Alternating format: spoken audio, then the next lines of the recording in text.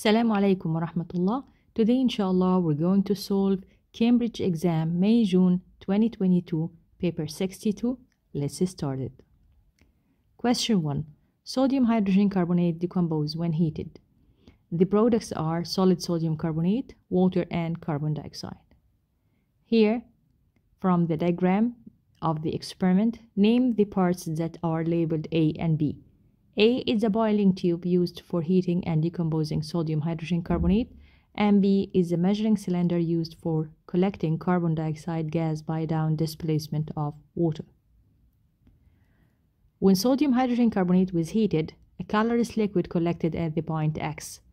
Suggest the identity of the colorless liquid. Here, the products of the decomposition are solid sodium carbonate, carbon dioxide, which is a gas. So the only liquid formed is water. It will be here, collected here at the point X. So your answer will be water. On the diagram, draw an arrow to show where the apparatus should be heated during the experiment. Here, we will draw an arrow directly below the sodium hydrogen carbonate to show the position of heat. State an observation that would indicate that the sodium hydrogen carbonate had stopped reacting.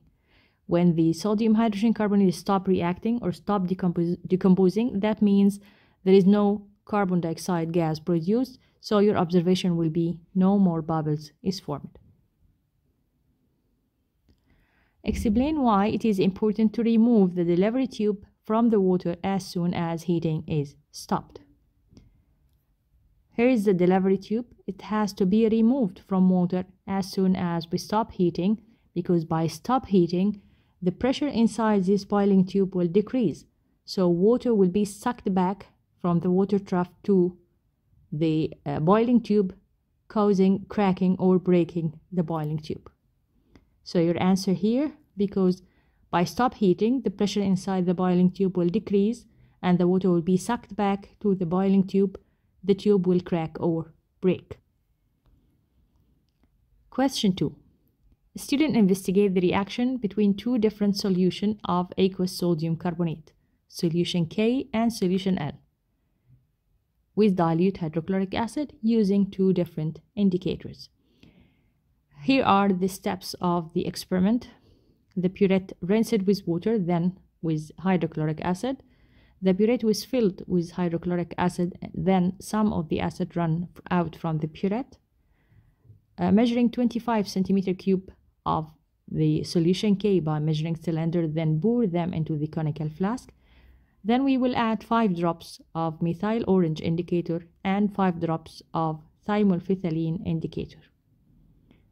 We will add hydrochloric acid from the burette to the conical flask until the solution turns yellow, and this will be the first color change. Then more dilute hydrochloric acid was added until a second color change is obtained. Here we have a diagram to show the results of the experiment 1, the initial burette reading, which was 1.6, then the burette reading at the first color change, it's exactly 12, the burette reading at the second color change, which is 22.4. So, to get the volume of hydrochloric acid needed at the first color change, we will subtract the reading of the first color change minus the initial reading, so 12 minus 1.6, we will get 10.4. To get the total volume at the second color change, we will subtract the final reading minus the initial reading, so it will be 20.8. We will repeat the experiment using solution L instead of solution K, and also here we have the burette diagram for the reading, the initial, the first color change, and the second color change. Again, we will subtract the reading at the first color change minus the initial reading to get the volume at the first color change, and the final reading minus the initial reading to get the volume of the acid at the second color change. State the color change observed at the end point when dilute hydrochloric acid is added to methyl orange in alkaline solution. So the first color will be methyl orange in alkaline solution, which is yellow color. This will be the starting color, yellow. Then adding hydrochloric acid till the end point. This means the color of methyl orange at the end point or at the neutral media, which is orange. So the color change will be from yellow to orange. For experiment 1, compare the volume of the dilute hydrochloric acid needed for the first color change to the volume needed for the second color change. So referring back to the results of experiment 1, here is the volume for the first color change and the volume of the second color change. As we can see, the volume of the first color change is half that of the second color change, or we can say that the volume of the acid needed for the second color change is double that of the first color change. So here, the volume needed for the first color change is half that needed for the second color change.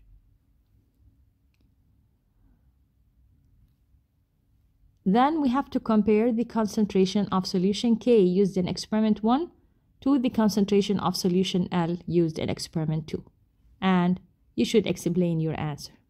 To compare between the concentrations of solution K and solution L, we need to know the volume of the acid needed in each case. So here, the total volume of acid needed is 20.8, and for solution L, it's 31.2. By simple calculation, we can know that 31.2 is 1.5 times 20.8. So the volume of acid needed to react with solution L is 1.5 that is needed for solution K. So your answer here, we should mention that solution L is a higher concentration. It's 1.5 times is the concentration of solution K, and your explanation will be that solution L requires a volume of acid which is 1.5 the volume which is needed for solution K. Take care that the question is for 3 marks. The first mark is to write that solution K is higher concentration. Second mark is the solution L is 1.5 the concentration of solution K, and the third mark, of course, for your explanation. Did use the volume of dilute hydrochloric acid needed for the second color change when experiment 2 is repeated using 50 centimeter cube of solution L. The experiment 2 was done with 25 centimeter cube. So if repeated using 50 centimeter, we will need double the volume of the acid needed. So here we need 31.2. Double that will be 62.4 centimeter cube of hydrochloric acid. State why using 50 centimeter cube of solution L would cause a problem.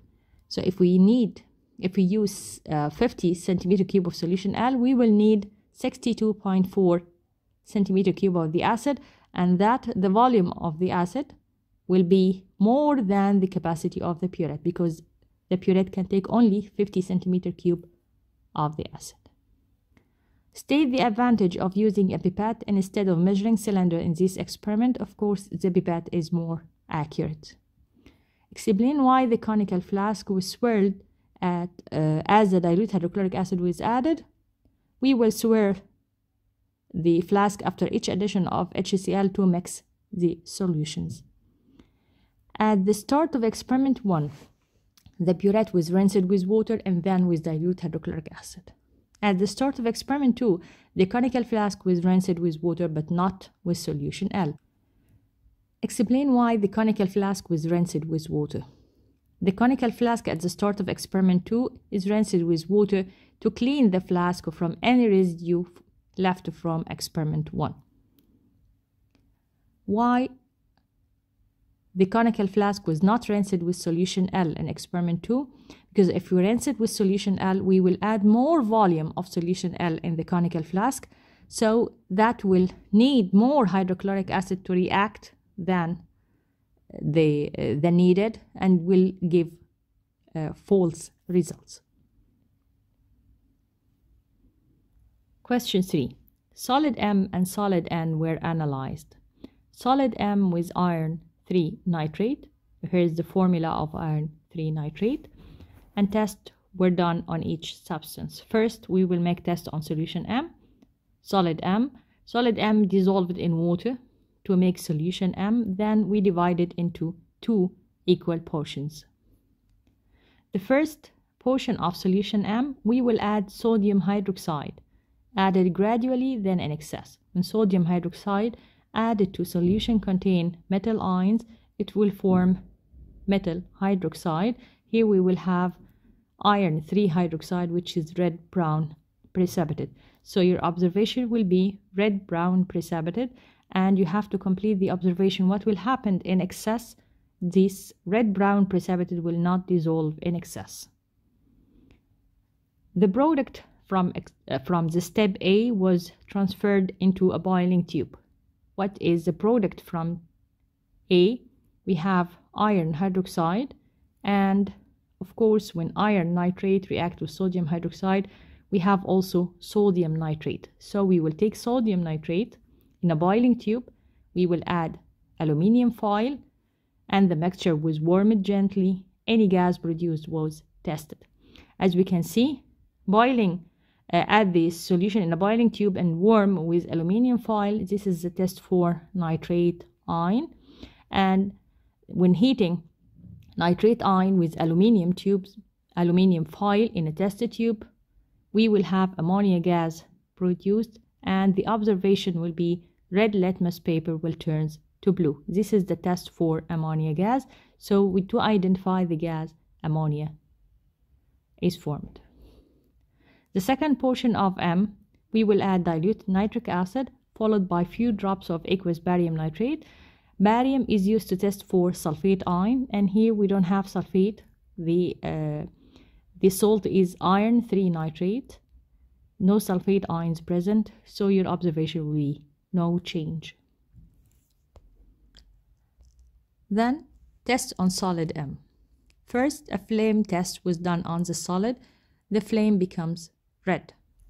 We have lithium ions that get red color on the flame. The flame test give red color, so it may be lithium cations. Then we will dissolve solid M in water to form a solution. For the first part of the solution, we will add nitric acid followed by aqueous silver nitrate. Silver nitrate is used to test for halide ions, chloride, bromide, iodide ions. Here the observation no visible change, so we don't have any halide ions.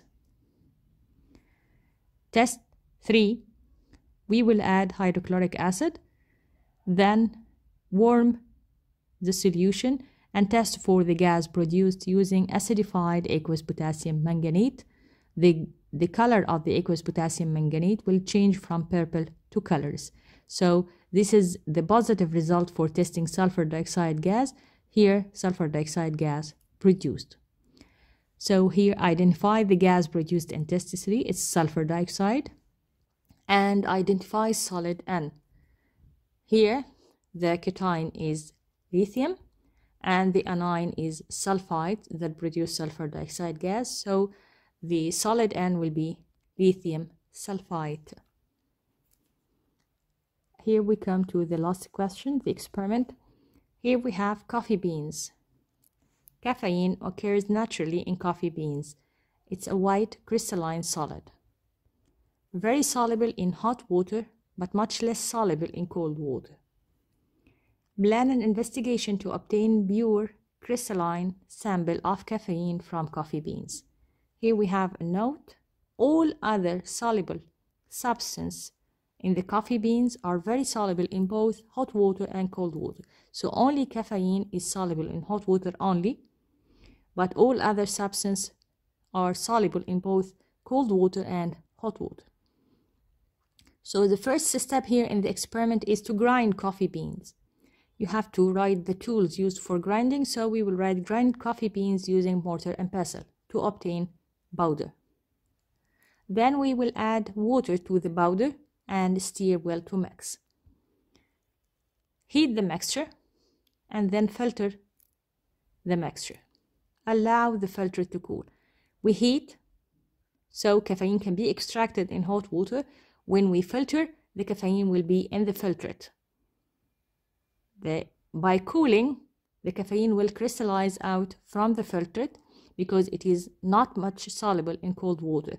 So allow the filter to cool. That means the caffeine will crystallize out from the filtrate. Filter out the crystals, then wash it with distilled water. That's how we can obtain pure crystalline sample of caffeine from coffee beans.